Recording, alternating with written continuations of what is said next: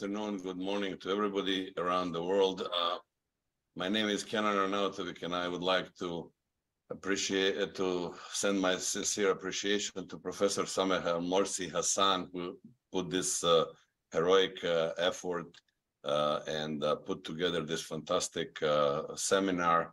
I'm in another meeting, so I came out. I couldn't miss this presentation, and I also congratulate Sameh for vice chairing our WFNS oncology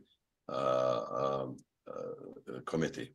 So basically, I'm going to talk to things that I do very much, and this is one of my dear and near surgeries of anterior clinoid meningioma.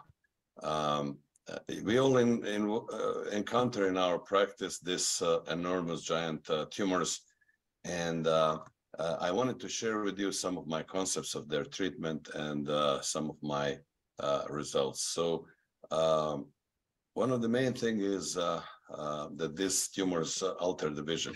So these are clinoidal meningiomas. Other meningiomas also can do that, pituitary adenomas, craniopharyngiomas. And how do they alter the vision? By direct compression, by vascular impairment and combination. So there are certain points of tethering of the optic nerve, such as the arachnoid membrane, falciform ligament, bony optic canal, and anterior clinoid. So we need to concentrate on this area of tethering while removing the tumor. So in order to do that, I set specific steps that I do for this kind of lesions. First of all, I do cranioorbital craniotomy and pretemporal approach to get me to the anterior clinoid laterally and 360 degrees. I remove the floor and the lateral wall posteriorly of the orbit. I open the superior orbital fissure. I open the lateral wall of the cavernous sinus, remove the anterior clinoid, open of arachnoid cistern and CSF release, and then finally we open the falciform ligament and mobilize the optic nerve. So this is just quickly the position of the patient, the incision and the craniotomy. This is removal of roof and lateral wall of the orbit that we may reconstruct or not, depending on the size of posterior aspect of the resection. This is the opening of the lateral wall of the cavernous sinus. This is the gel foam powder balls that we use. And then external clinoidectomy that Professor Al-Mefti has taught all of us. And then Professor Yashagil told us how to open the arachnoid cisterns and chiasmal cistern, release CSF. And then finally open this falciform ligament to detether the optic nerve that's being displaced upward before we start any dissection. We need team and equipment. Nothing without equipment. We cannot fly without a plane. So we need to use monitoring and all other important gadgets.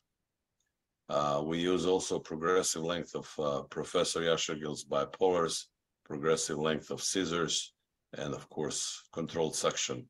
Pod scissors will enable you to avoid any injuries to the cortex while dural opening.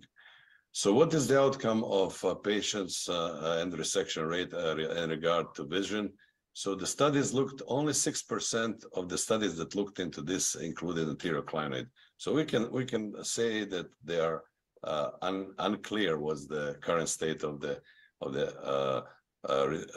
outcomes of optic nerves. What we can state is the resection rate, gross old resection, is only 66%.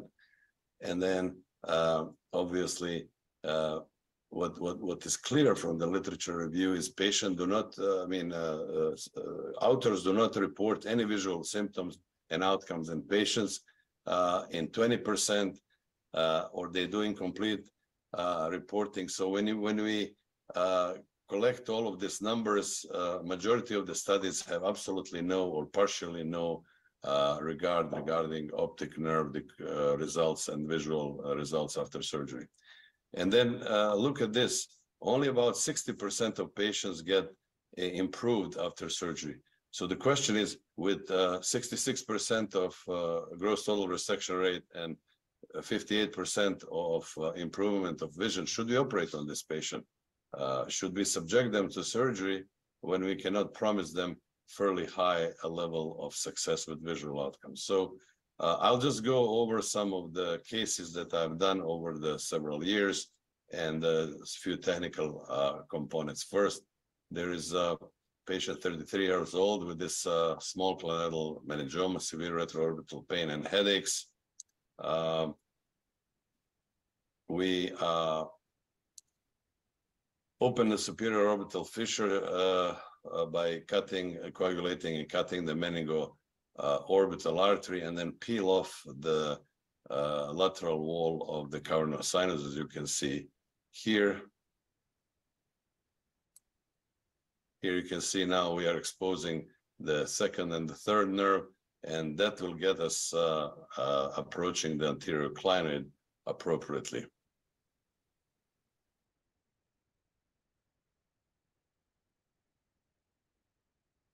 Here now you can see we are decompressing the optic nerve and removing the clinoid, which is first step of our decompression of the optic nerve. And then we have to open the dura, of course.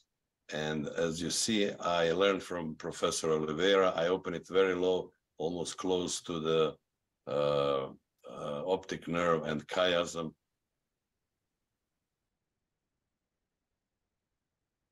The next thing, we open the cistern. Here we identify carotid artery and then start opening the arachnoid membrane. As I said, this is the second point of detethering. So removing the clinoid, opening of the optic canal, opening of the arachnoid membrane, and then of course devascularizing the tumor and removing it. And then the final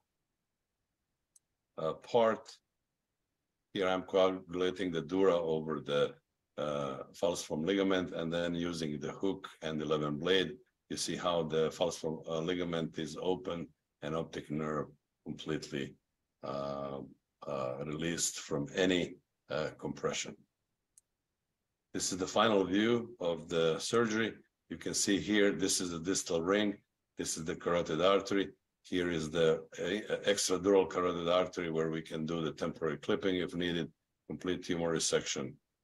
The other case also, this is postoperative gross total resection. You can see here on the CT scan, completely decompressed optic nerve and the removed clinoid. Another case, this is more unplugged tumor, so we need to remove also adjacent dura. You can see here the visual loss.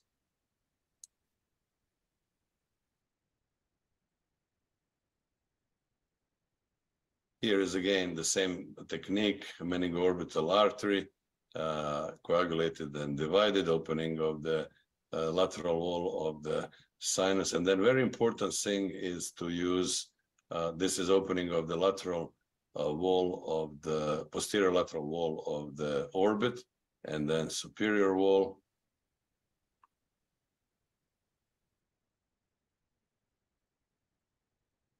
This is now opening of the lateral wall of the cavernous sinus.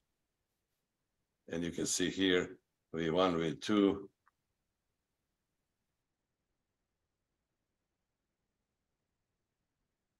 While drilling, you have to use copious amounts of irrigation. And you can see this clinoid is ridden with the tumor. So it took more time to drill it, but you have to drill it to decrease the volume of it so you can safely decompress now the optic nerve. You have to use the biggest size of keratome is 1 millimeter. And of course, you have to drill down the bone to nothing while protecting the nerve. So I will just, you see now the optic nerve completely decompressed, but we have to remove the remaining parts of the bone infiltrated by the tumor. You can see here the carotid artery, genu, where we can nicely put the clip if, God forbid, we need to. Finally, opening of the dura. There is one of the branch coming from the carotid artery frequently, which we have to divide if we see it. Here is opening of the arachnoid membrane, and again decompressing the optic nerve from inside. Here's opening of the falciform ligament, as I showed in the previous case. Finally opening a little bit more with scissors, which we can also use. And then resection of the dura, which involves the tumor to achieve the gross total resection. So this all needs to be resected, and this is gross total resection. You can see nice decompression and complete resection. This is another case, small tumor on the left side, blurred vision and double vision, because third nerve was compressed, and you can see postoperative result.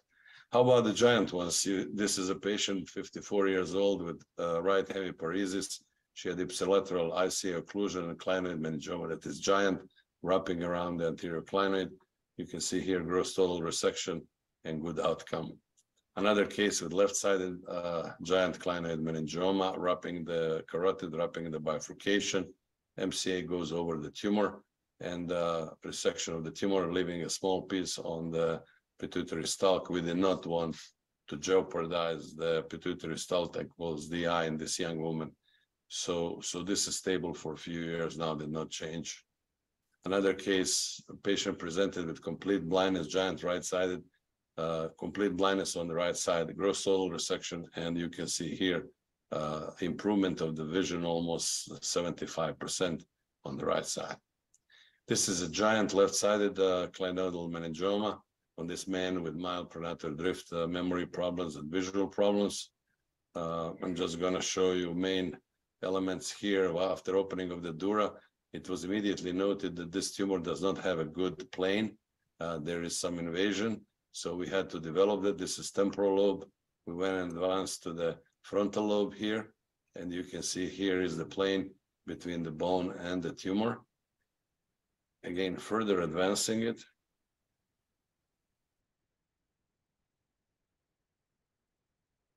Very important point at this point is to identify distal M3 branches. So once we identify distal M3 branches, we know where they are. We start debulking the tumor. We use CUSA, we use the bipolar and scissors, and then we start slowly advancing towards the anterior part, which is very important to identify the proximal carotid artery. So here they are. You can see here internal carotid artery, A1 optic nerve, and you can see here that we are kind of progressing with dissection down the middle cerebral artery. And we can see the hint of bifurcation right here, right there. And now I know where is my proximal M1. I know where is bifurcation. I know where is distal. And now we need just to proceed with the bulking of the tumor and removing the tumor completely. But remember, this is the left side. Any injury to the middle cerebral artery remains, will make this patient hemiplegic and aphasic for the rest of his life.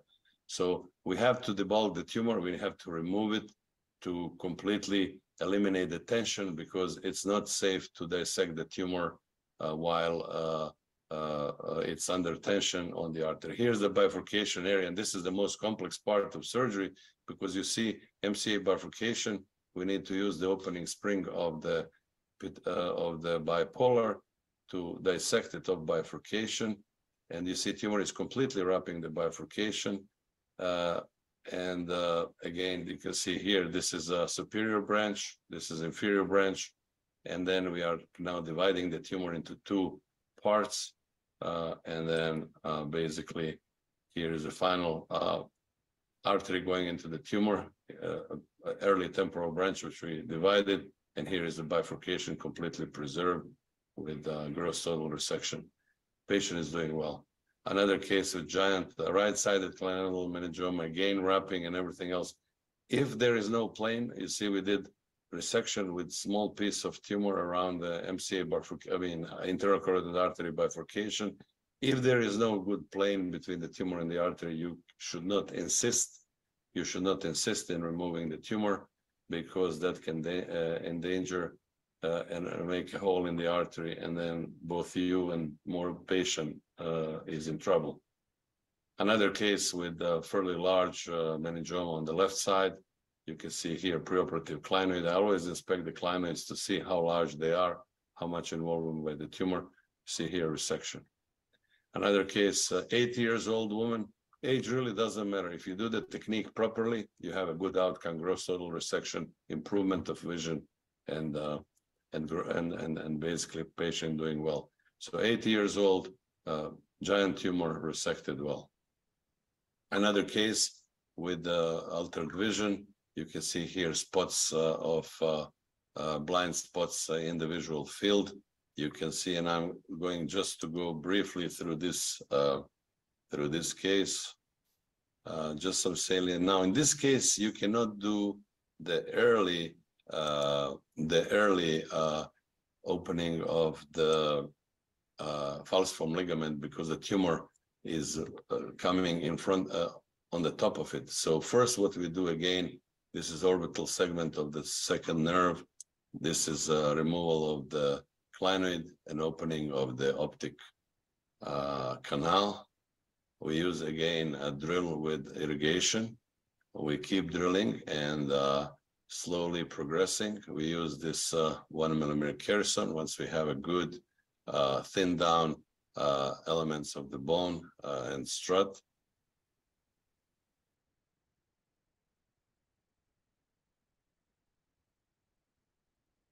And now you see the clinoid tip coming into the view and removed.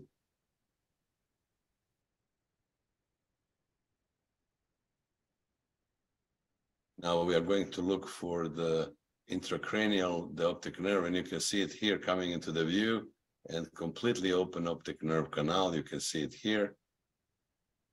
And just a little bit more. And the optic nerve is decompressed, the clinoid is out. So we proceed with the tumor resection. You can see here, we opened distally and found the MCA bifurcation. We found here the bifurcation of internal carotid artery, M1A1.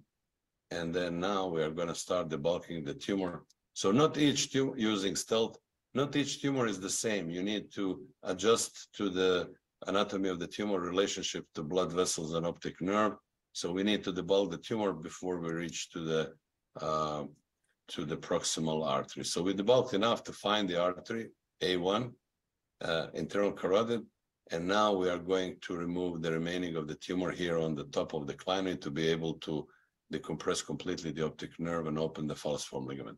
But more importantly, dissecting between the plane of the tumor and carotid artery, you can see now beautifully PCOM and anterior choroidal coming into the view. And then here, final resection of the tumor. Here's the third nerve coming below the carotid artery. And then almost final anatomy. While using the CUSA, make sure, this is my chief resident using the CUSA. You see, I'm protecting her with the dissector. And here is the final anatomy, resection of the tumor almost completed. And then once we decompress the tumor enough, we are now able to open the falciform ligament and completely free the optic nerve. And then remove the remaining tumor on the dura. We took particular time to clean the dura. So you see here gross total resection with patient doing well, unchanged vision. This small spot remains, but we preserved it. So in conclusion, we can say the cranioorbital pretemporal transcavernous approach with opening of superior orbital fissure, partial removal of the orbital roof and lateral wall, and clinoid opening of the falciform ligament help release tension and relax the optic nerve, chiasm, and orbital structures. It enables easier anterior clinoid meningioma resection by improving maneuverability and increasing the dissection spaces. It helps to maintain and improve the impaired vision. It enables radical surgical resection, helps preserve pituitary gland and pituitary hormones, which is very important for the quality of life of the patient, and finally enables proximal ICA control. Well, thank you very much for your attention. I'm happy to answer any questions. Thanks a lot, Professor Kenan, for this excellent presentation. Is there any question for panelist?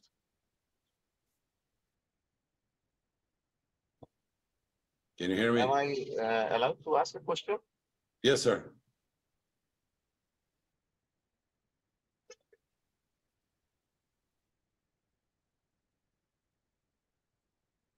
Hello. Yes, yes. Go ahead, Abhinav. Are you able to hear me? Yes. Yeah, we can hear you. Okay. It's nice presentation, Dr. Kenan. Can I Thank ask you very you a much. few questions? Yes, Well, please. first question is, do you go for a pre-operative embolization to these cases, to the huge, this one, glandular meningiomas, number first? Number second, do you go for lumbar drain pre-operatively on the in the operation theater itself? And do you use or do you take the assistance of endoscopic vision onto the retro portion of just near the bifurcation of MCA? So do I use embolization? I have never used embolization because I know exactly where is the vascularization coming from. As I showed, intercepted early, and I don't have any significant blood loss so far in the past 21 years. So I have seen two cases of my partners when I was on call who did the preoperative embolization of meningiomas, and then the necrosis happens overnight, and I was in the middle of the night at 2 o'clock in the morning doing the very sophisticated surgery, which was painful for me, painful for everybody in the hospital. And I personally don't do embolization. I don't say it's wrong, but I really don't need it. Do I use endoscope? Absolutely. We have endoscope with the microscope. We have independent endoscope on the field. So whenever I need it, I use it. For this location, we don't need it very much because, as you saw, we bring everything to the surface. But yes, I use it all the time as much as I need. And what was the embolization endoscope? There was a third question. I'm sorry, I forgot. Yeah, that was the use of lumbar drain. The use of lumbar drain for intracranial surgery can be done. I've used it once or twice, but usually, you know, when you open the internal carotid artery cistern, release the CSF, I don't think you use it very, and you need it very often. You also have opportunity to put an EVD if you need. So I keep it all that option open. I don't do it very frequently, and as I said, usually you can get away very nice relaxation of the brain with opening this. And just after the operation, do you use piperine for saving the vasospasm of MCAs?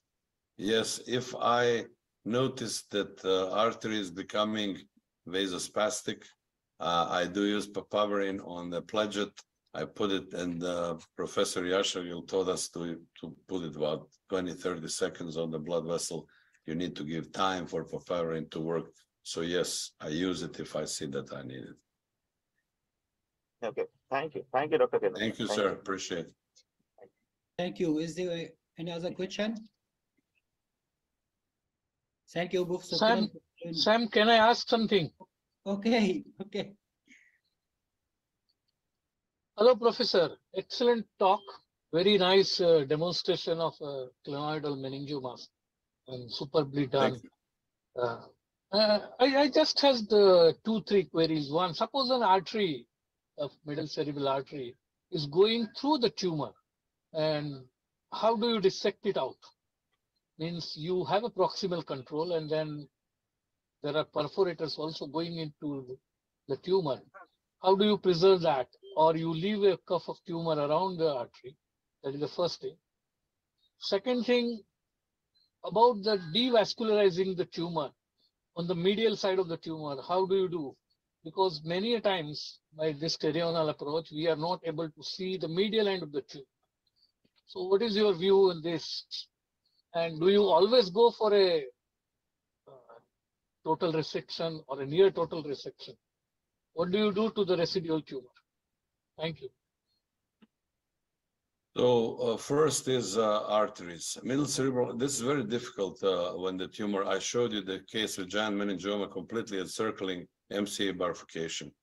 And as you saw, I go for gross total resection. I never, before surgery, say, oh, I'm gonna just biopsy this. Of course, I showed you the case where there was no good plane. So I left the tumor completely devascularized, less than 1 centimeter, and it has been dormant for years. So many times you can have the plane, but you have to have, I first established in this meningiomas first distal control and then proximal control. So I can put the clip, I can do the, repair of the artery if need, God forbid, bypass, whatever. So then never dissected the tumor when it's under tension. So if you have big bulk on the tumor on the small MCA, never dissect and force. You have to decompress the tumor, relax. I showed scientifically on the optic nerve, if you decompress the optic nerve before surgery, it's much better outcome than if you don't. Same is with the artery. If you decompress the tumor and artery is relaxed, it's easier to dissect than when the artery is under displacement and pressure. And again, I'm not hazard there. If I see that a tumor doesn't have a good plane, there is MCA bifurcation involving the perforators, going lenticular striate arteries and all that, I would rather leave a small piece of the tumor on rather than force neurological deficit. Medially, how do you take the tumor out, devascularize that area? So in clinoid meningiomas, their origin is on the top of the dura of the clinoid, and then it's on the lateral aspect of the sphenoid. So it encircles the carotid artery. So first step that you do for devascularization, remove the clinoid.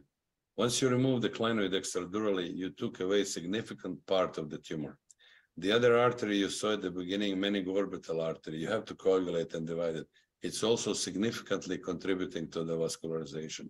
So once you take the meningorbital dural artery and take the anterior clinoid, you already got significant devascularization of the tumor. A lot of people do pterional approach, open the dura, and all the vascularization is coming into the tumor while you start dissecting and you see the bloody mess. You gotta intercept the vascularization as much as possible before you open the dura. That's why you don't need embolization. Your bipolar is embolizing the tumor just before you open the dura. As you saw before, I showed you can get to the dura all the way down to the optic nerve, which we decompress. So all the dura behind it can be coagulated if you see any blood vessel intercepted, so you devascularize the tumor early. Even we don't believe in embolization. And whenever we had done in past, my technique, with my technique, which I learned from my mentor, Professor Al-Mefti, did not need it. I don't think, I never say never in medicine, never say never in neurosurgery, but I don't think with this technique you need to use it. But again, I'm not saying I'll never use it. I'm not going to find a case where I will need it. But so far, in 20 years and dozens of these cases that I operated, I did not use it so far. And I agree, we have to be subarachnoid in our dissection. We have to separate out the arachnoid from the tumor and then start debulking after devascularizing. Otherwise, we can lose the plane. It's very important. These are also tumor subarachnoid. Yeah. Thank you. Very nice. Very nice. Thank you so much. Congratulations. Thank you, Mr. Kenan. Thank you. I'm going back to the conference. All the best, and I wish you all the best. Thank you. Thank you. Thank you.